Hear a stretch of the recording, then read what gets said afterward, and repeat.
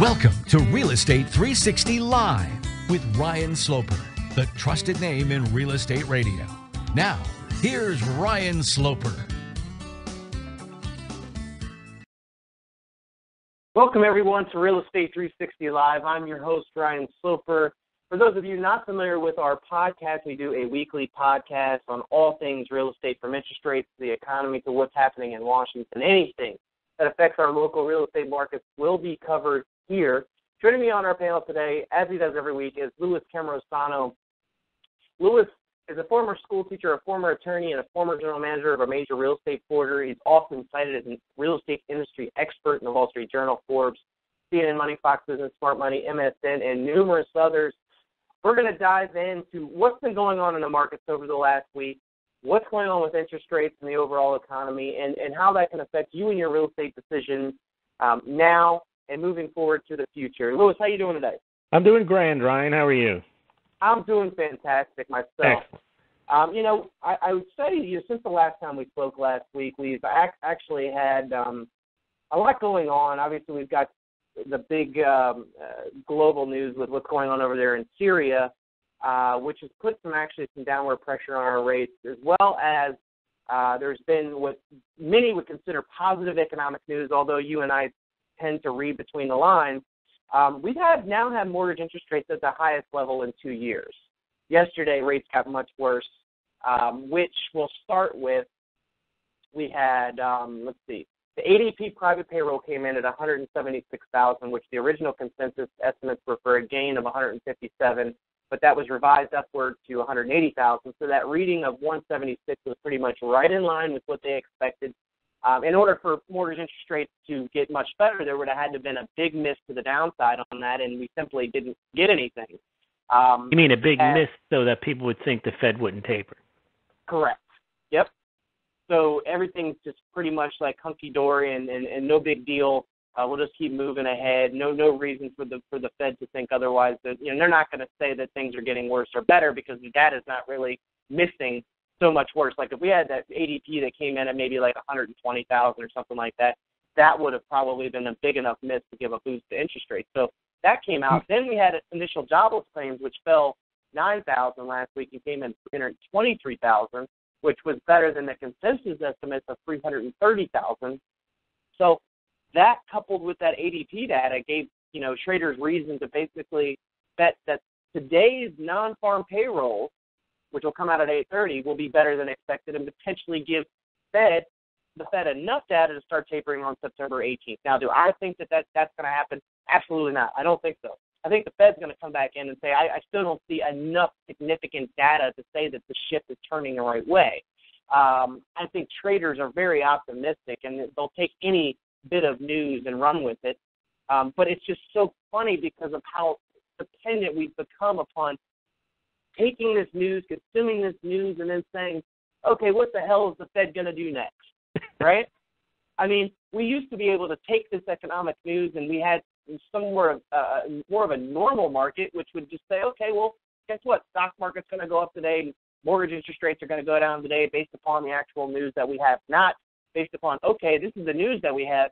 Now, how is the Fed going to react? And after the Fed reacts, what is that going to do to interest rates? I mean, it's just a completely different dynamic than what we've seen, from 5-10 years ago to where we are today. What's your thoughts on the reports, the labor reports, and where we're headed today for the non-farm payrolls? Well, you're absolutely right, Ryan. The whole game now is watching the Fed because of quantitative easing and whether they're going to continue it, add to it, take it away, reduce it, taper it, whatever. And so all the data is looked at through that lens. The ADT report was nothing spectacular. If you were in a real recovery, you'd have hundreds and hundreds of thousands of new jobs, not the 172,000 that they reported. The initial jobless claims data is down in the low 300s, 300,000, 331,000. It was better than expected, but as we point out week after week, that's a function that the labor participation rate is lower now, so there's fewer people left in the job market to fire. And that is, I think, statistically now provable, because if you look at the number of people that are now employed that were employed 5 years ago versus the number of people that were employed 5 years ago, that number is fewer. And we've seen companies lay off people over the last 5 years in large numbers. So there's just fewer people left to fire, or they've already moved their employees over to part-time employment.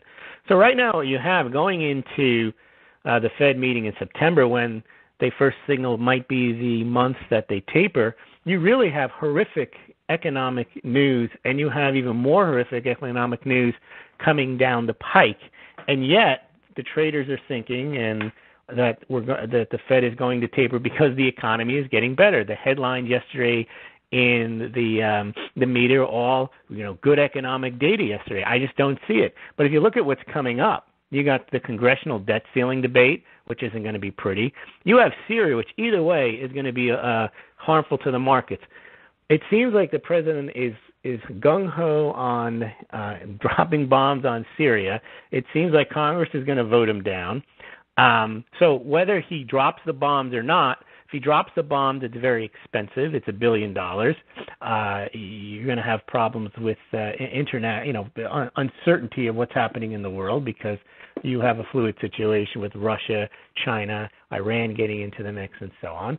If he doesn't drop the bombs and he listens to Congress, the United States, could be perceived as looking weak. That's not good for the dollar.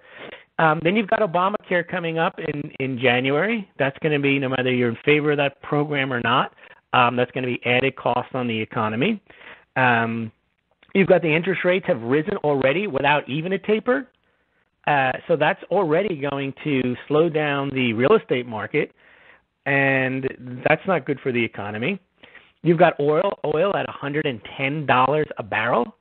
That cannot be good for the economy. That raises the cost of all finished goods.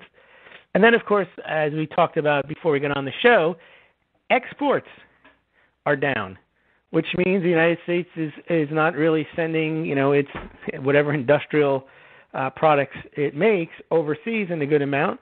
And that's because since the Fed started the taper talk, the foreign markets have collapsed. The emerging markets are having a lot of trouble now, so they're not going to be able to purchase our goods. So really the economy, Ryan, if you look at it, is doing poorly. It's not in a recovery. I say it's in a reverse recovery. It's in a revokery. And it's headed the wrong way. What's ahead of us is worse than what's already happened. So the recovery is over as far as I'm concerned, and how we navigate through this the next few months is really going to be a challenge. And I think there's a very high probability you're going to get a stock market crash in the next couple of months, because the economy is weak, as Bernanke said in his congressional testimony, and cannot withstand higher rates. When he said that, the 10-year was in the twos. Now it's almost 3%. There already are higher rates, and they haven't even done anything. They haven't even tapered yet. You've pointed out all along they're not going to taper because of the issues. I think they'll actually try it and then use Syria or something else as a cover, or just whatever the reaction is, and then get right back at the printing. But by then, the damage has been done. Because here's what I want your thoughts on, Ryan. Remember, they have not tapered at all, and that the $85 billion a month that they spend, the purpose of which was to keep interest rates low. Well, they're still spending it, but rates are going higher in anticipation of them not spending it. So even if they were to come back, what do you think will happen if they say, oh, sorry, only kidding, didn't mean that taper talk. We're really going to continue buying U.S. Treasuries and mortgage-backed securities. Will that actually drive rates down, or will they continue to go higher? Or will they need to spend more? Well, based upon what we've seen from basically traders in Wall Street, basically they move in lockstep with whatever the Fed actually thinks. So it would actually, I think, take the Fed having a complete reversal of opinion here, and basically coming out and saying, hey, guys, we thought that things were moving in the right direction. They're actually moving in the wrong direction. And we need to basically correct this. And the way we need to correct this is we need to buy more of mortgage-backed securities and treasuries. Because guess what? What we thought was going to happen, and now that we've seen the data, which I want to see the data from now to the end of this year, beginning of spring, because as I suggested, Louis, everybody that I've talked to on the street, whether it's other real estate agents, whether it's other loan officers, mortgage professionals, anybody that's in the industry, has all said that as a result of the increase in interest rates over the last couple months, that business has just fallen off the map from where it was. Okay? So there's all these lagging indicators of things that won't actually be pumped into the media for 3 or 4 months from now. So I think that realistically the Fed has to look at this and say, wow, we haven't even tapered and interest rates are already headed up to the 5% range. Right. What would happen if we actually did taper come September? Are they going to go to 6? Because that would be completely devastating to the overall economy because you can't. It could be, Ryan, though, that's priced in. Do you think it's priced in? Or you think if they were to taper, it would actually go higher? I would actually say that it would go higher because I think that even more it would basically send signals for people to say, oh, you know what? The economy is moving around. Let's jump back into the stock market. So more money is just going to flee. Only the 15% or 15, 20% that's out there from the private money that's buying up any of these mortgage-backed securities would leave there and go back into the stock market and pump that up even further. So you're saying that if they were to taper, it would signal a direction that they're going to do more. Absolutely. You're saying what they have to do is not only not taper, but have to say, going forward, we're going to buy even more mortgage-backed securities, buy even more treasury bonds, and set a clear signal. That's the only way they will reverse it, is what you're saying. They can't just not taper and say we're going to wait and see. Yep, they have to give a clear signal that that's not their intentions, and actually what their intentions are, they actually need to buy more. Because they never came out and said, hey, they said we realize that the economy is slowing, but they actually need to say, no, we're going in completely the wrong direction, and if we don't get things straightened out, this could get much worse. But they don't want to say that, you know what I mean, because that would put fear and panic into the overall market. But I just don't see any way around. With interest rates rising up, it's already put people that could buy homes into a situation where they can no longer afford, because when you go from like low 3s up to the 5%, it changes affordability big time. Now, we can argue all day long on whether 5% interest rates are great, because I still think they are, but that's not changing the affordability factor for many people. And as you and I have spoke all the time, Louis, that we're not increasing jobs here. We're not increasing wages. So if we have interest rates rising at a pace that's nowhere close to what people's wages are doing, what do you think is going to happen to home affordability? Where do you think home prices are going to go over the next year if this continues to happen? They cannot go higher. I mean, you can only get them to go so high if people are not making more money, or there's not enough people working to even buy homes, forget what the prices are, or they're working part-time, you can't expect these further home prices. You're now seeing the real estate housing bulls saying, well, yeah, okay, prices will slow down a bit. Although they're not just going to slow down, they're going to come to a halt, and they probably start to head down if things continue heading in the direction we're heading. They're just looking at, and they're looking at it the incorrect way, that somehow housing drives the economy, and therefore housing drives housing itself. So if home prices are up, it just continues to work. It's like on a flywheel. It doesn't work that way. That's cart before the horse. The housing will actually at some point have to react to what the economy is doing. The economy isn't doing well. The housing has only done well because the rates are low. Now rates are higher. What's the impetus to make home prices go up? The fact that they've been going up? Right. It's like saying you have a plane that's flying and 2 of the engines are out, but it's still flying well, and somebody says, what are you worried about? The plane's still flying. Yeah. Correct. It's going on. And you know what? You bring up a great point. The housing market should actually be going up when the economy is actually going up at the same pace, right? Yeah, Relatively. But what we actually have going on is we have real estate going up or going up for an extended period of time because of just a low interest rate environment, which is an artificial market that was created by the Fed. And I think the Fed, they didn't understand actually I think they knew, but I think that it was a little misguided to think that they could control things, in a timeline that say, oh, well, now we got these huge price increases in major cities across the country. You know what? We need to start talking about the economy turning around, because that'll allow for interest rates to naturally rise up a little bit. But I don't think they realized that how fast they were going to rise by the amount. We did, Ryan. You and I predicted this for 2 years. Yeah. Once they go straight up. They go straight up. I mean, I've been getting the question almost every other day. Should I wait for interest rates to go back down before I buy? I said, well, what makes you think interest rates are going to go back down? Well, they're too high right now. Is the answer that I'm getting. And so you have the house that you want that's in your sights. You should buy now because they're going to go higher. If you're in the market in general, you might not want to buy right now. You might want to wait and see where home prices go, because if there is a lag, the rates will rise, but the home prices won't go down right away. Yeah, and you know what? Let's just say that people are in a position now where they're unsure. They're one way or the other. It doesn't really matter to them whether they move or not. I might say that you sit tight, because guess what? With the Fed and all this taper talk, by the end of September, we're going to know what's going on there, and either interest rates are going to climb further, which is going to put further downward pressure on home prices, or the Fed is going to basically say, you know what, we kind of screwed the pooch here and we need to buy more so we can get interest rates back down, because they basically know the only thing that's moving in the economy is real estate, and that was only because of interest rates. What happens if we take away real estate? There is nothing else, Lewis. There's nothing Well, else. you know what there is? There actually is. It's one it's aligned with it. Car sales. I mean, car sales, you've got like a subprime crisis going on right now. Car sales are through the roof because people are buying cars at low interest rates, and rates, they're buying them on 72 months after the car's totally useless by then, payment plans. So you're right. The economy is being boosted artificially by these low rates, and housing, you take away those rates, it goes down. Same with the cars. Yeah, and, as far as long term, I mean, I hate, trying to predict the future, but I mean, it almost seems, Lewis, like, we've already seen this happen before, right? And why would we expect anything to be any different? I mean, all the signs are pointing. It's worse, Ryan. It's a lot worse, because they got very little pop out of this.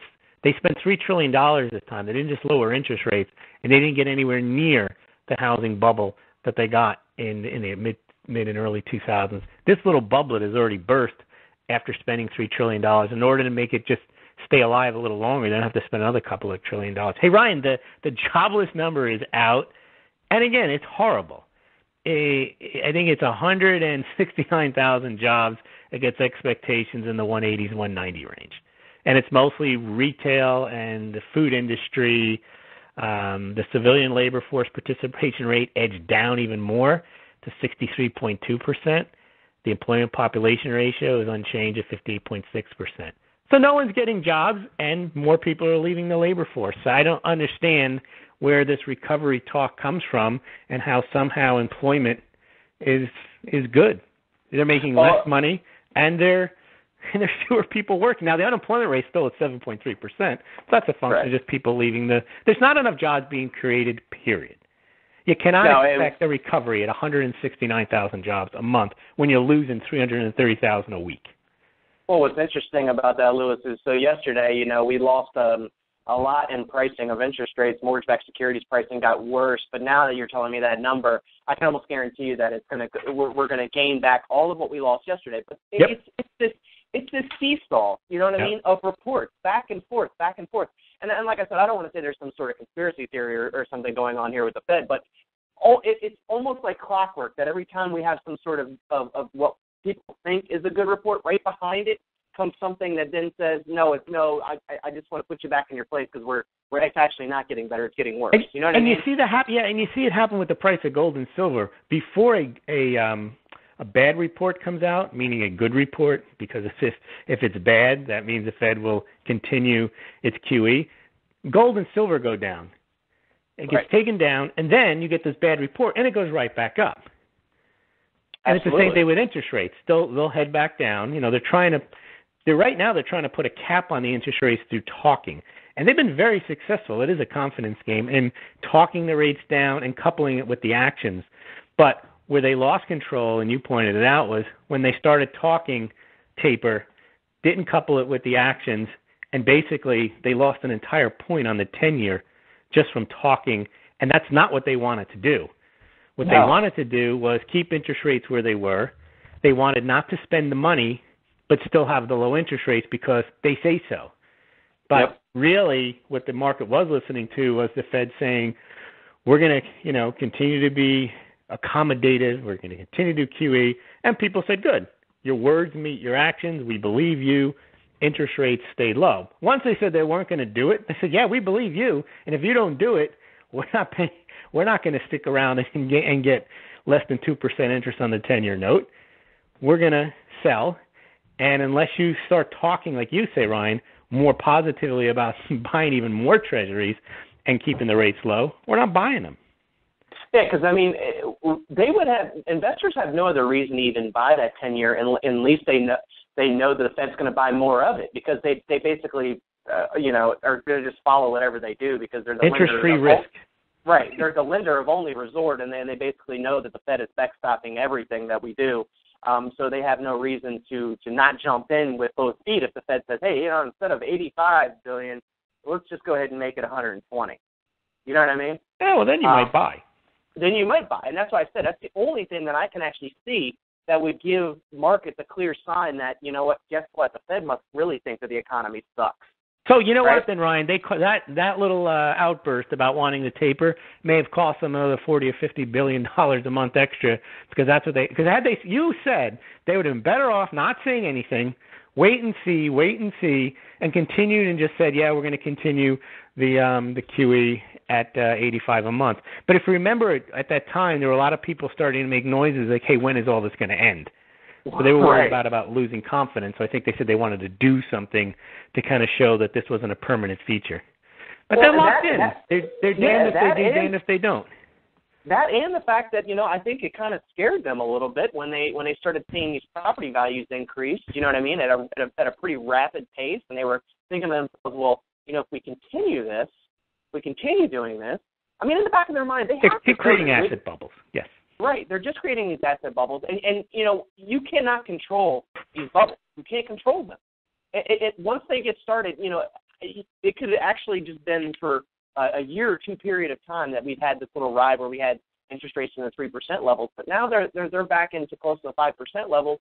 It changes everything. I mean, realistically, and I see this on the ground level, the difference between somebody being able to buy a $300,000 house and a $450,000 house, it's that big of a difference, really. Now, as I suggested a couple weeks ago with adjustable rate mortgages, will they start to come back into play? Sure, they will.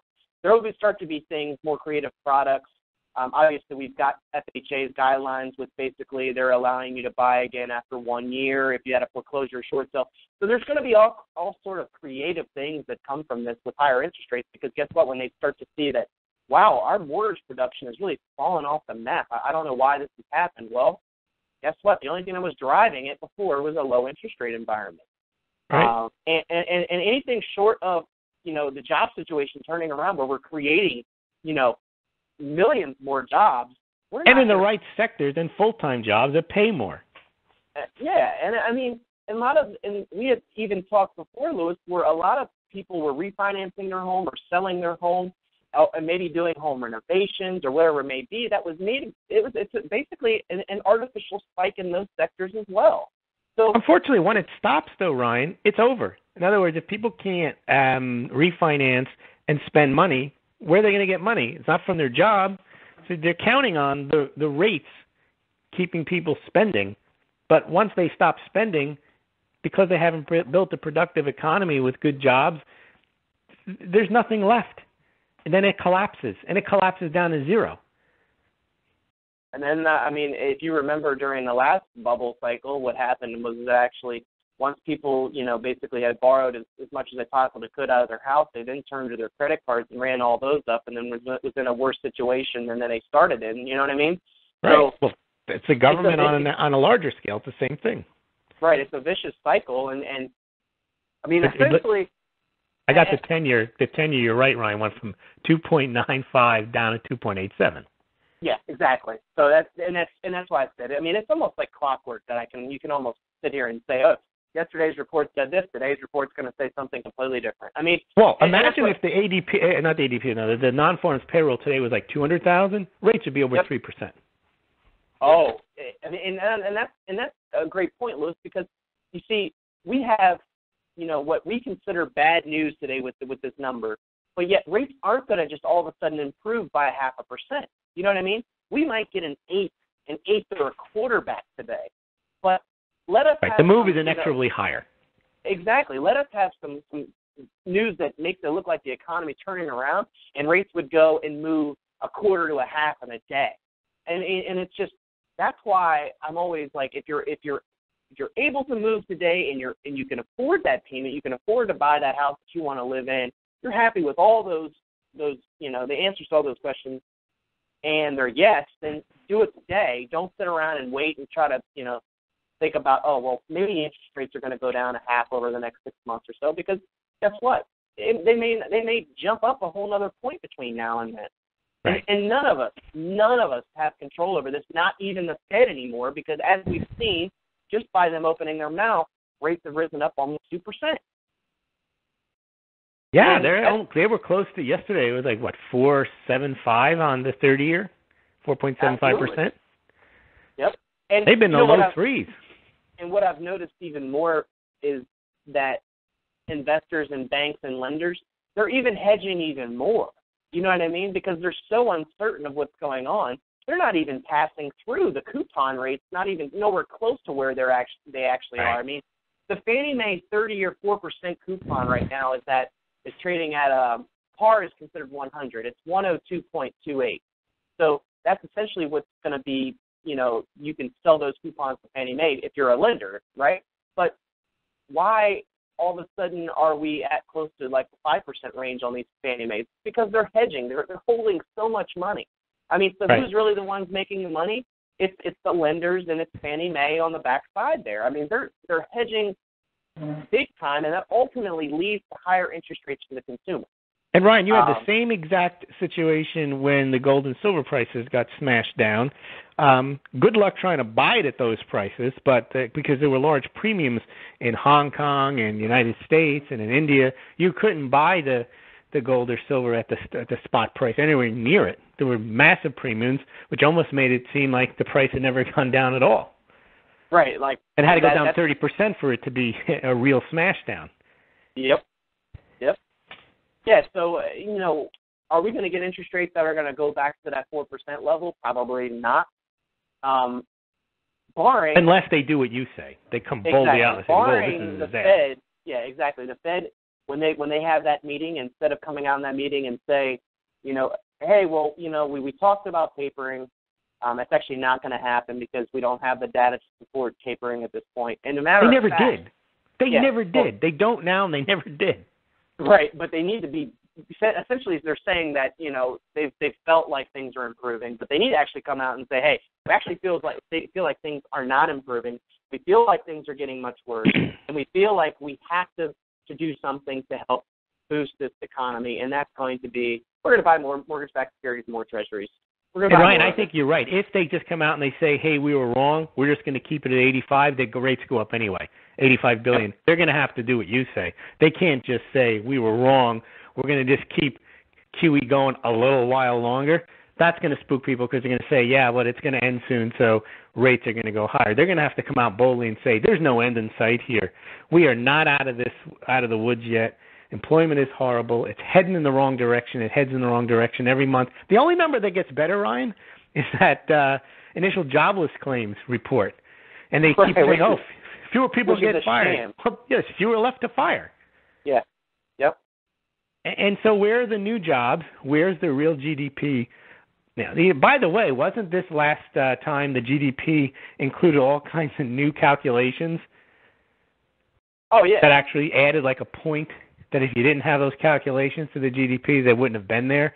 And I think they added things like intellectual labor. Like if somebody writes a screenplay, they count that in the GDP. Yep. That's a cost of production. That's not producing anything. That's an expense that you have to pay somebody before you produce something. Yeah, I mean, and you could actually take the common sense approach to how the economy is doing, and strip all these reports out. Pretend like we don't have access to any of these employment numbers or anything. Just go out there and talk to people and find out how many people actually have stable jobs. How many people have gotten furloughed or are working less time now? How many people, are now trying to, sell their house because they can't afford it anymore? How many people are trying to get jobs and have been unemployed for a year or two? Right, or can no longer collect unemployment because they ran too much time at this point, and now they have no clue what they're going to do. I mean, these just by hearing these stories, and even in the metropolitan areas, even where I'm at in Northern Virginia, D.C. Metro, I've got government contractors that are going out of business, going bankrupt because the government basically they're basically at a stalemate for a lot of contracts. They're not giving out money, or they're canceling contracts. I mean, it is not good. And we don't need these job reports to tell us, hey, things look like they're turning around, because we know that they're not. However, this is what's being pushed out to mainstream media. This is what they want to push and peddle to make everybody think that everything is rosy. But stock market would give everybody the indicator that everything is just fine, and it's not. It's not. It's amazing, Ryan, how they've spun this into people thinking. I mean, you hear the word recovery. It's not as strong as we would like. It's not there at all. Yeah, recovery, there is none. I mean, we had an artificial spike in things, and which was temporary. That's it. And then now it's stopped. Now it's completely stopped. So where are we headed from here? You know, and do we really think that, I mean, like I said, the only ammunition that the Fed has, that the president has at his disposal, is to give the Fed more authority to basically print more money, to push more money out there, to buy more mortgage-backed securities and treasuries. That's the only ammunition they had. Yeah, and you know one way of doing it? You start the war with Syria. You have to spend $1 billion on that, and then, it wasn't as easy as we thought. It wasn't a simple in-and-out 10-day thing. We're going to have to do more. We're going to have to bomb more targets. We're going to have to put boots on the ground. And the next thing you know, you're spending all that money on that, and people kind of take their eye off the ball of what's happening. And that's what always happens in war. You get the population kind of distracted. And at the beginning of a war, everyone loves the president. They may be against it before it, but everyone rallies around it. And that honeymoon lasts, I don't know, a few months, maybe a year or so. And then they start to lose interest, and they get annoyed they get war weary. Now, I think this time people are war weary before it even started. And it looks like they're going to go ahead anyway. And this will actually be a kind of unique in American history, where it seems like the president is going to go ahead with or without congressional authorization. And he set himself up for a rebuke, because if they vote against it, he's saying, well, okay, it's nice that you voted against it. I'm going to go ahead and do it. Now, that sets the stage for a kind of a very divided Congress going into the debt ceiling talks.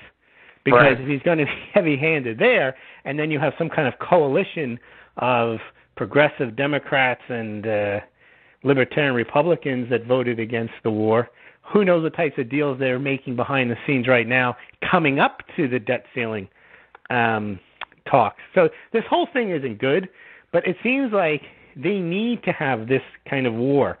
And it seems that if they don't have it, some piece of the puzzle doesn't get put in, because I really don't believe that anyone believes that, and the polls show this, that it's in our national interest that absolutely we must go and bomb Syria, because you could pick any place in the world and find someone to bomb if you had to. Something's going wrong in the world. This thing has been kind of thrust upon us as almost a necessary. And what's interesting is it seems like Congress and the population doesn't want to go along with it, but it seems like it's going to happen anyway. And there's $1 billion that's going to be spent no matter what. Right. So you're saying essentially that this is a necessary distraction based upon not where just we're a distraction, but it's a necessary outlay of funds.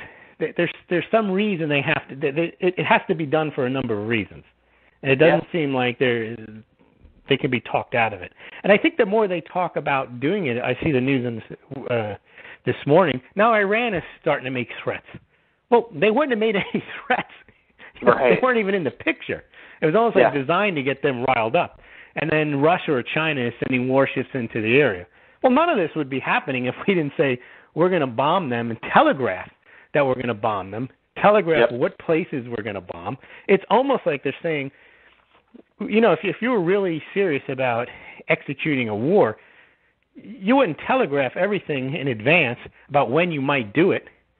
It just seems all too contrived to give everybody a chance to get their alliances built up and to make this into a big deal. Yeah, and once it's a big deal, you have to go through with it. Well, and then you had Russian President Putin, who basically told President Obama at the G20 meeting that if the U.S. hit Syria, that Russia would support Syria. So, I mean, and also they had evidence that the rebels did it. No one even knows who did the gassing, why they did the gassing, how bombing of certain areas is going to stop the gassing. Are you going to bomb the chemical weapons themselves, which would create an even bigger problem? None of it's been really explained other than, they show pictures of a couple of people that are, severely injured and you feel bad for them and you want to do something, but you don't know what it is you can do. Well, you bomb the country that did it. Well, I don't know how that helps. No, I definitely don't think it helps at all, and I think it's probably a stupid move to get involved, period. But as you said, I guess their way of thinking is that they don't want to basically consider the U.S. weak by any means, and there's a lot of people that feel like we should jump in to the middle of everybody else. We have to now. I mean, we're making all this noise, and now all of a sudden, if the president if the president doesn't go through with it now, going into the debt ceiling negotiation, he's like a lame duck. He has to be able to say, look, because he said this before on many occasions, if Congress won't act, I'll act. And he's done things like the Mini Dream Act. He's done certain things on his own executive orders. If they rebuke him on this, and this is a war, they'll rebuke him on the debt ceiling too. And then you've got Obamacare issues. They want to defund that. So it's going to get messy no matter what. If he decides, you know what, I'm a constitutional law scholar. I realize that Congress is the one that have the right to declare war, not the president. I'm going to step back, and I'm not going. He's weak then, too. Yep. Because he's the one who claimed he drew the line in the sand. This is unacceptable. The world's behind us. And then he looks over his shoulder and says, well, France is, and Turkey is, and Lebanon, but other than that, well, the world's behind us. So he's got a problem, and when people are faced with a problem where they're backed into a corner, they lash out. Yeah. What do you think he's going to do? Well, he's going to do what he wanted to do in the first place. Well, what is extremely interesting at this point is that the timing of this, where we're headed right basically into that September meeting where the Fed's talking about tapering. I mean, absolutely. You know what I mean? We predicted this, that they would come up with something. I thought it was going to be Egypt because that was what was going out of control at the time. Yeah. When we talked about them coming up with a pretense. Yeah, I mean, they could start the bombs flying in right around the time of the Fed meeting. The Fed can just punt at that point. They don't even have to comment on the economy. They can just say they foresee, they don't know what the impact of any type of military action will be. They don't know if it'll be prolonged. They don't know the impact on the economy. So the prudent thing to do would be to keep things the way they are. Yeah, and when you have these world things going on, yesterday even, I mean, basically when the Putin came out yesterday and said he would support Syria, that caused traders to further discount the likelihood that there would be a strike in the near term. Right. So it basically that reduced the fear factor premium in bonds, and that actually put downward pressure on mortgage-backed securities, which made interest rates get worse. But if like you said, the president actually does come out and say, you know what, I'm going to do this anyway, that would actually once again let interest rates get better because it's going to put fear in the markets and people are going to put your money back into bonds. Back into bonds and mortgage-backed securities. That could ultimately definitely happen, and that could happen for an extended period of time because once again we're talking about war again, right? Maybe that's the reason they want the war is not just a distraction, but it's to do, and they don't have the money to spend by the Fed, but if they spend it through the military and it puts people back into bonds and it sends a message to the world, the dollar is strong, the U.S. is the policeman of the world, then the interest rates go back down again. Yeah, and they don't have to go down because of QE infinity. They go down because the U.S. is exercising its might around the world, and there's uncertainty in the world. But if there's uncertainty in the world, I want to be on the side of the U.S. Let me have some of those treasuries. Right, and then the Fed comes in right behind them and says, "Hey, guess what, guys? We're not going to taper because things aren't getting better, which just even more facilitates what you were just talking about. Interest rates would fall a little bit because of that." Yeah, I mean, and then the economy does well, and then everybody figures, so what? They're bombing in Syria. It doesn't bother me. The economy is getting better. Right. Because that can help the economy. We know, the Keynesian concept, wars are good for the economy. They claim that, World War II ended the Great Recession. That's a misnomer, and that somehow, if you just blow stuff up and build it again, you're making work, and therefore that's good for the economy. So in the short term, you could see a boost. If there was some military spending, there was some military action, and interest rates went lower, then the housing market can kind of snap back. And, it's been kind of on its last legs probably the last few weeks because of interest rates. But if interest rates go back and then the Fed says that they're going to keep rates low because they're going to continue QE, then they don't even have to do what you say. They don't even have to increase the amount of QE. They can just rely on the fact that there's a war going on and they're still doing QE and interest rates are low. And, if you don't see too many pictures in the news of what's happening in Syria, no one's really going to care. Right now, people, what they're trying to do is they're showing pictures of people in distress so that you do care. Right. And that you support the war. But once it starts, they won't show anybody getting hurt. Right. No. Yep. Well, I think this is definitely something that we'll have to pay close attention to because, like you said, this could be exactly what they wanted all along. No coincidence. It is no coincidence that Syria, that guy's been in power I don't know how many years. He's done whatever he's been doing for however many years he's been doing it. They know him what he does. And there's a civil war going on there. Right. It didn't all, and it's interesting. If it was so critical that we get involved and they were going to strike, 2 weeks ago or a week ago, then they decided, well, you know what, we'll wait. But it can't be that critical if they're not willing to wait and talk about, what day they're going to go in and bomb Syria. Because that gives them time to move stuff around. It doesn't really make any sense. It just makes sense that they need to do it. And it has to happen in September, but it didn't have to happen immediately. It's not like millions of people are at risk, and we must act yesterday, otherwise millions more will die. Or the United States is facing an imminent attack, we must act now. They're saying, we've got to do this, but I got to get everything lined up properly. So you're saying that this is like one of those perfectly orchestrated things, and who else is in on it, right? Who else around the rest of the world is in on this? You know what I mean? Because they're telegraphing so much that it almost seems like that there has to be more than just us in on this. I don't know. I think the Western leaders wanted, for whatever reason they have, to get involved. But what's interesting, what happened in England, the Parliament voted against it, and then the Prime Minister said, "Oh, all right, sorry, won't do that one." But that really left the United States in the lurch too, because they always count on England. If the United States is going to go bomb someone, the RAF is right behind them. Yep.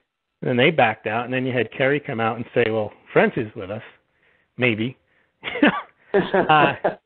It just seems very odd that it's all coming to a head, and we knew something would play into it because they really can't with a straight face taper and say two things. One, we're tapering because the economy is getting better, and two, when we taper, not a big deal because the economy is getting better, the markets will take it in stride. Absolutely false.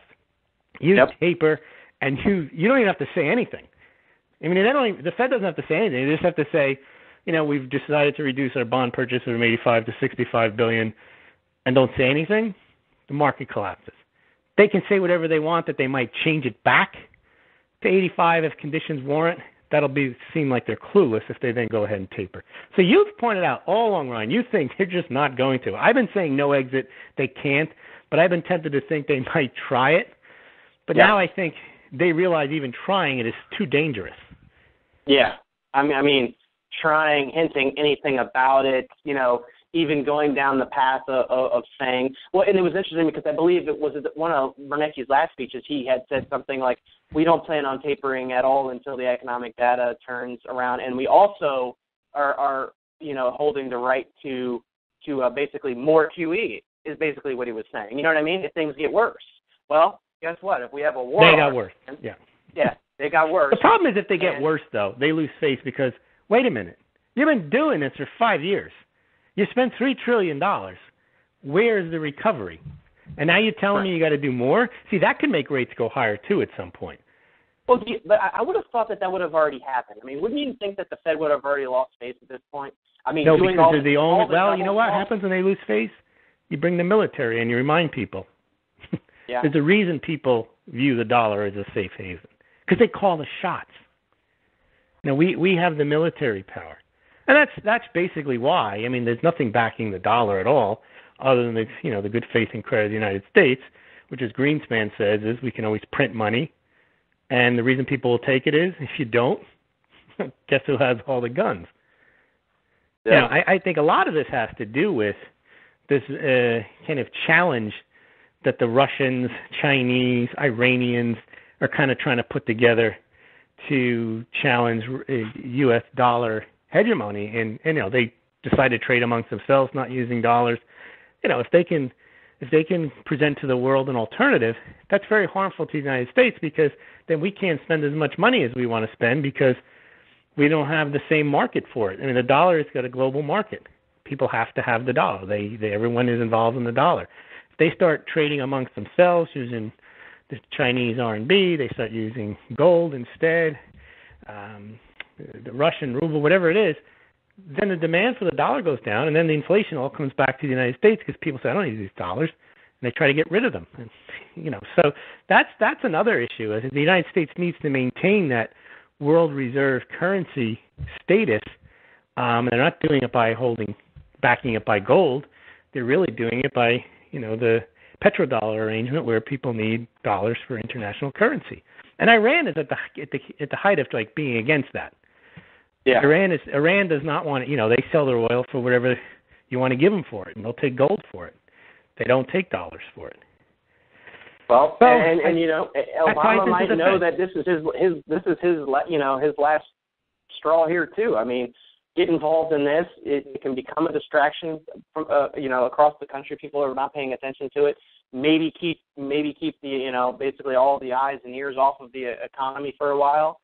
Things will just stagnate. While helping the economy a bit too, short term. Exactly. While helping it short term, it'll get him through his term, where basically his legacy goes untarnished, I guess. Well, his issue right now, his legacy, and where he's getting it the most on his legacy, is that, at least as far as the left is concerned, that he's pursued many of the same policies as George Bush, and bombing countries. You know, he won the Nobel Peace Prize. That wasn't supposed to be his forte. Right. So he's in a tough spot in terms of his political support and as you say, his legacy. He would prefer. He even said this. He said it in a question they asked him in Sweden. You know, you're a Nobel Prize winner. Why? How do you square this? And he said, well, you know, I'd rather be talking about kids' education in preschool. Of course he would. Because that's, you know, but somehow he's got himself mixed up in this, and it really doesn't square with the image that he presented, or I think that he even wants to present to the world. And I think he seems very uncomfortable trying to make the case. Yep. I think he's just hoping Congress will say, well, I say so, and so let's just get this over with because I have to do this. Right. I don't know. It just seems like we have been saying all along, and bringing it all back together, is the Fed has to keep spending money because the economy is weak, and they will come up with some reason to continue to spend it. But they wanted to say all along that they weren't just going to keep spending money because they didn't want to lose confidence. You know, it's that whole, either we lose confidence by saying we're going to spend, or, you know, forever. Yep. Or we stop spending and we lose confidence because everything collapses. So which one are you going to take? And the latter is much more frightening. You just stop spending and everything collapses, and they say, what, are you crazy? You allowed this to happen. Yeah. So they'd rather just print their way into oblivion and hope that, you know, it happens on somebody else's watch. Yeah, while all the time that inflation remains in check according to all the reports, remember?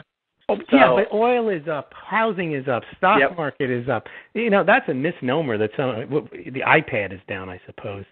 The way they calculate. I mean, there is inflation, and if people make less money, then even if the inflation rate is flat to slightly positive, the fact that they make less money means to them there is inflation.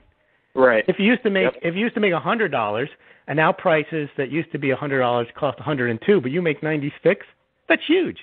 You've lost the difference between 96 and 102, even though the inflation rate is only 2%. Which is a lot of what's going on right now, especially what we talk about, you know, with full-time workers that are being converted to part-time workers, and government workers that have been furloughed, so they got their paycheck cut by 30%. I mean, that's going on all over the place. So, just looking at it from that angle, I mean, we're not in a better spot than we were. We're not even headed to a better spot. And spending and more QE isn't going to change that, and less QE is definitely not going to change that. Nope. So what do? The only thing they can do is distract and say, well, there's this Syrian dictator, and we better go take care of him. Well, war has proven that we can distract for very long periods of time, right? So. Oh, sure. The housing bubble went on during the Iraq War.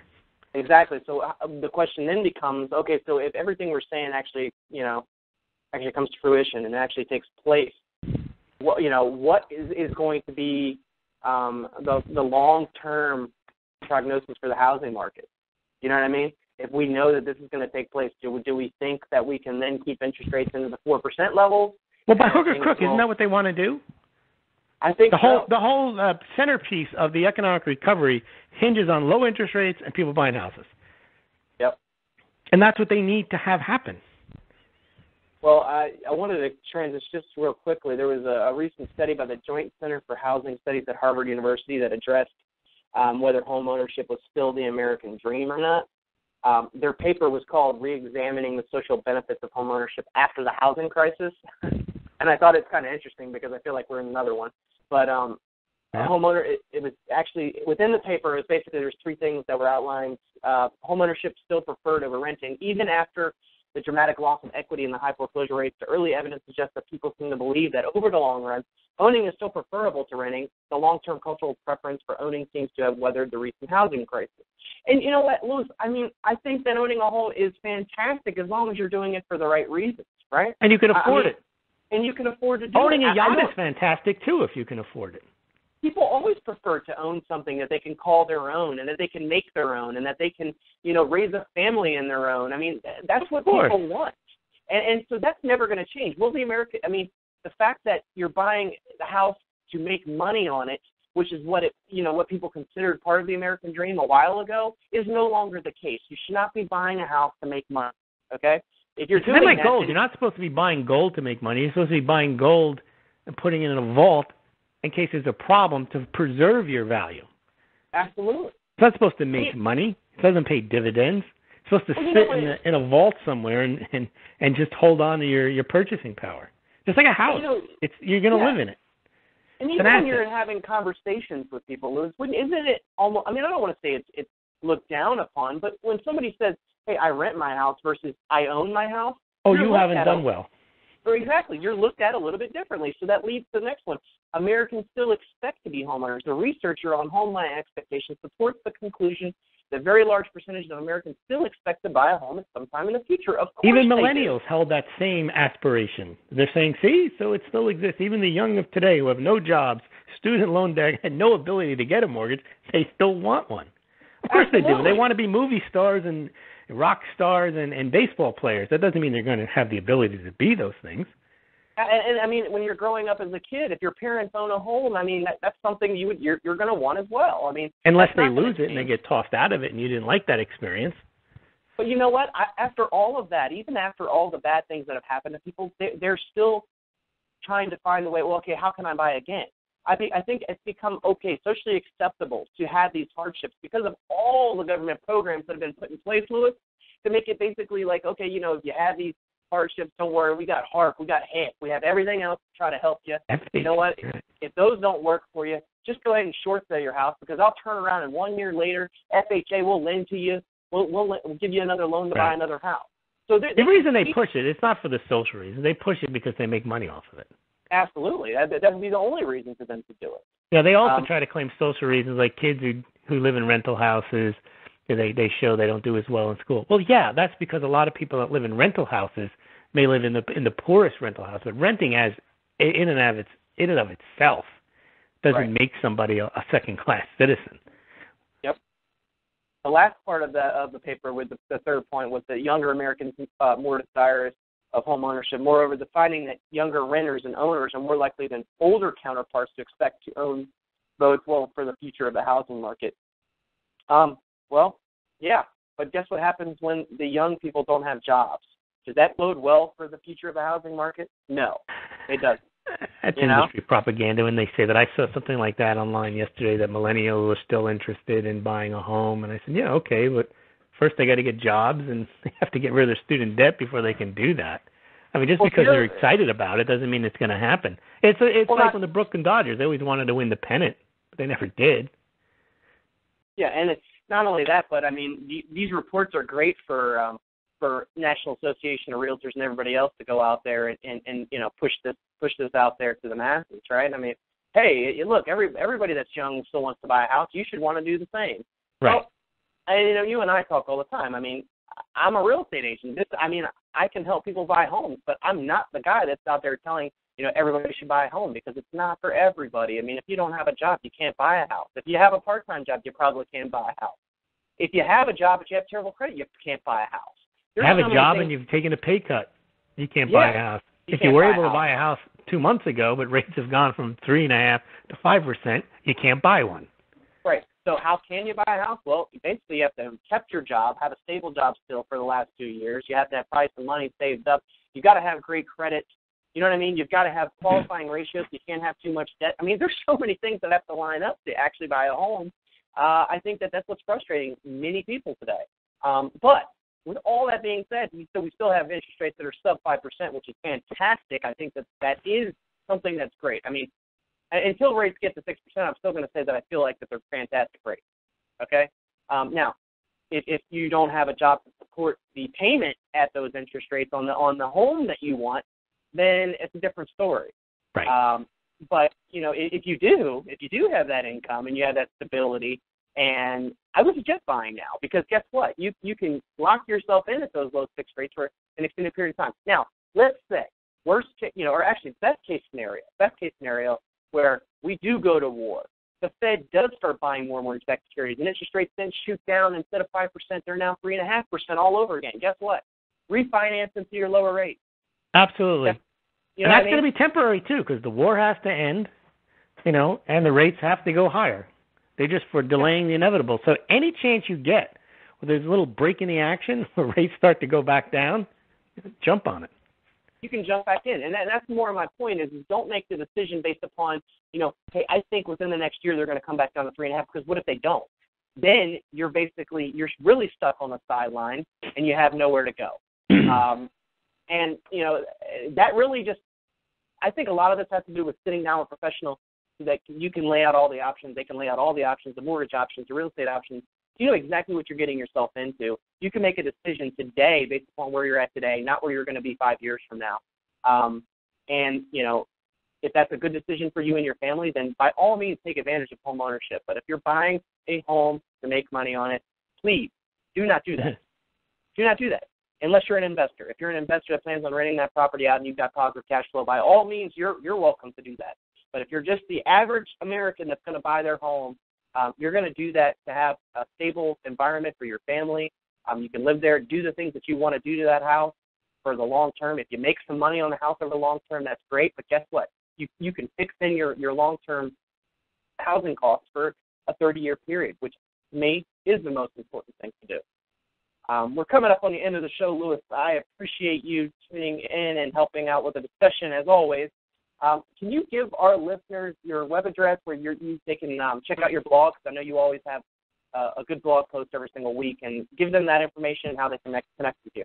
Well, Ryan, thanks for the opportunity. They can go to smauldgld.com, SMAULDGLD.com, and you can check out the site. There's generally a blog post or two a week, as Ryan mentioned, on current economic situations and how it impacts the housing market. There's also occasional real estate marketing tips for real estate agents. And you can contact me through the site. If you go to the About section, you can read about my background, and you can get my phone number and email address there. Thank you, everybody, for listening in today, and thank you, Ryan. Thanks, Louis. Thank you, guys. If you guys want to have any questions, concerns, for anything that we discussed today, you can reach out to me personally at 877-245-2030 or at the website at realestate360live.com. That's where we have and we store all of the podcasts from the previous weeks as well as this week's show will go up there later this week. If you have any other questions, like I said, I'm here to help. Have a fantastic weekend, guys. We'll be talking to you next week.